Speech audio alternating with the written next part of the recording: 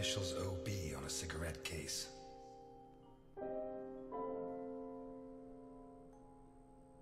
A car with Vermont plates. 1. It has Vermont plates. 2. It's too luxurious for a criminal of his standing. 3. The initials on the cigarette case don't match his name. The next possibility that needs to be ruled out is that the car was stolen.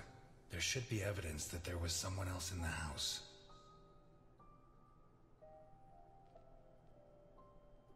Dirty plates, glasses, and silverware from a dinner for 2. The dirty dishes and glasses prove that Boccherini ate lasagna with one other person. Was Boccherini's guest still in the house when the murderer showed up?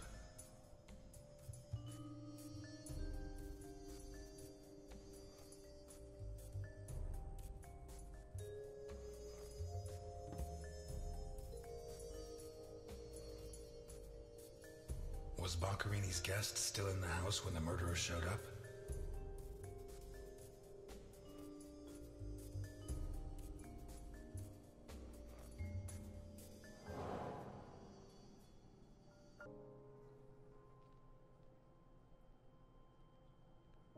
Maybe the body parts can shed some light on the motive.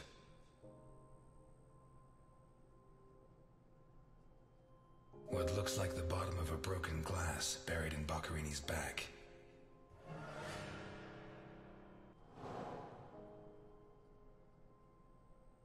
The murderer tore Boccherini's hands off.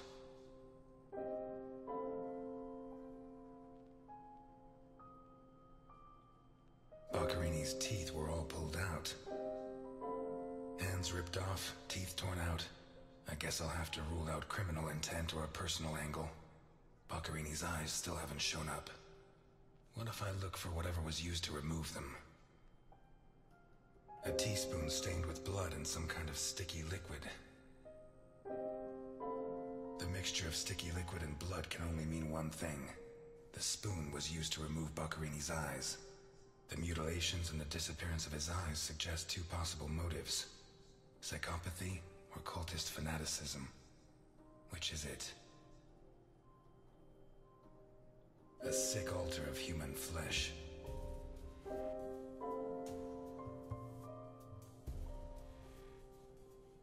Some kind of symbol drawn in blood.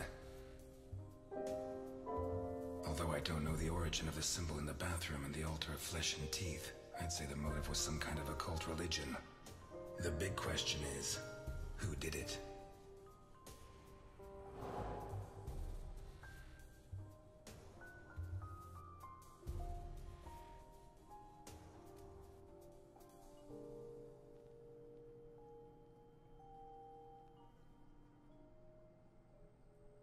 Pieces of glass from the window in the hall, found inside the house.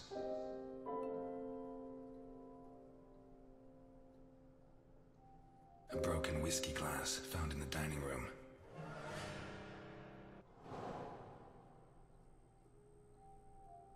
A pistol, fully loaded.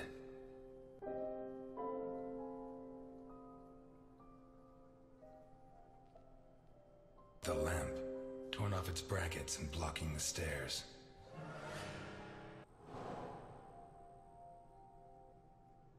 An open bottle of whiskey. I'd say Boccherini was drinking in the dining room when his assailant burst in through the window.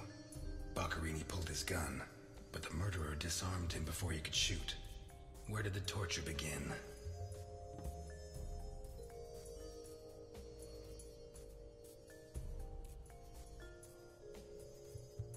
A broken table, scratched and covered in blood.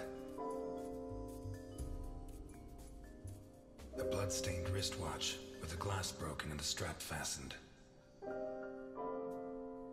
2 pools of blood, one on either side of the dining room table.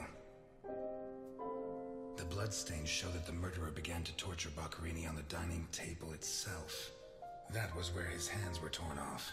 As a result, his wristwatch fell to the ground. How did the body reach its current position? The trail of blood from the dining room to the hall. What looks like the bottom of a broken glass buried in Boccherini's back.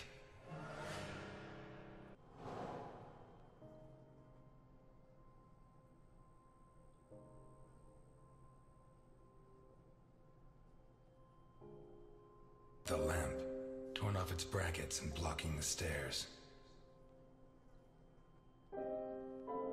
Boccherini, already minus hands, was dragged into the hall, where the murderer used the brackets of the lamp to complete his macabre diorama.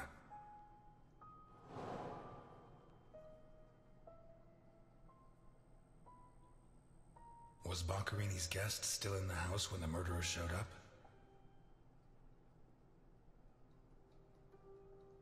A broken whiskey glass found in the dining room.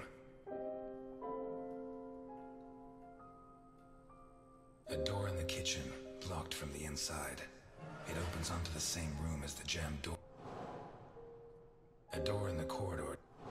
What looks like the bottom of a broken glass buried in Boccherini's back. It seems clear that Boccherini and his guest were drinking when the murderer took them by surprise. The real question is, what happened to the witness? Did they escape? Did the murderer take them? Or are they still in the house? The door in the kitchen, locked from the inside. It opens onto the same room as the jammed door in the corridor. A door in the corridor jammed shut. It opens onto the same room as the locked door in the kitchen. One locked door could be a coincidence, but two locked doors which open onto the same room can't be.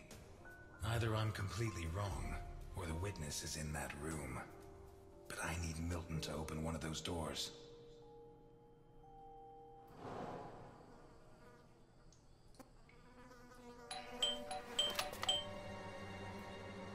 Mr. Ness, can you open the door for me?